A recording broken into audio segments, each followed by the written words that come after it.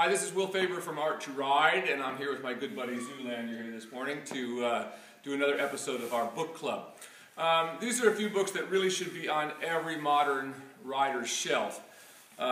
Starting off with If Horses Could Speak, which is not actually a book but a videotape, and it's a companion of the book, Tug of War, Classical versus Modern Dressage, that we're going to talk about by Dr. Gerd Heuschman.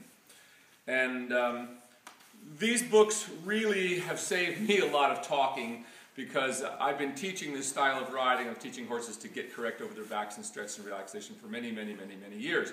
So I'm happy to say I was happy when I found these books because I found somebody, a veterinarian who actually explained it.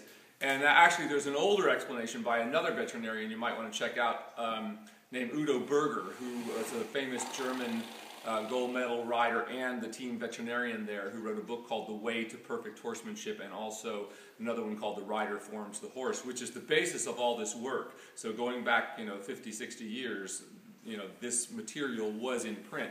So what Dr. Gerd Heuschman has done, however, is put this tape together where they've actually gone on and put a lot of sensors all over horses and done a lot of scientific studies, so to speak, that basically prove how horses should correctly develop. That is, correctly develop by being stretched down and out to let their backs develop correctly in order to support the weight of a rider.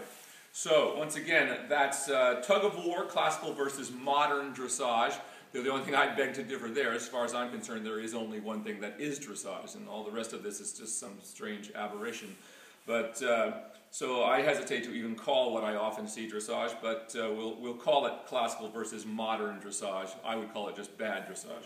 So once again, If Horses Could Speak, and also if you can get a copy of this somewhere, it has been, they were sued by some of the riders who advocate the roll curve method of training because there were pictures of them even though they were disguised in this, and they got a lawsuit in Europe to stop this from being published.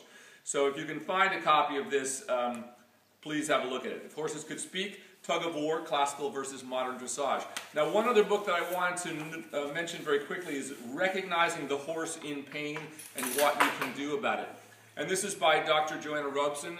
She's actually our veterinarian that we work with and is very involved with our Hippo Foundation. And she's also a student of mine as well, and is very interested in saddle fitting.